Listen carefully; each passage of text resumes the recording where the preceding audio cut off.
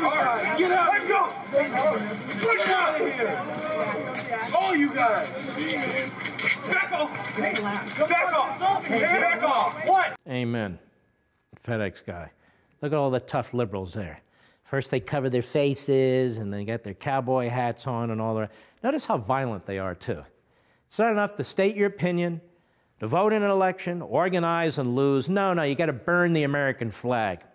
The American flag. These losers, these pathetic punks, they don't volunteer for the military. They don't volunteer to serve in law enforcement. No. You and I, we have to give them free college loans and subsidize them the rest of their lives. That's the problem with that. For more, sign up for LevinTV.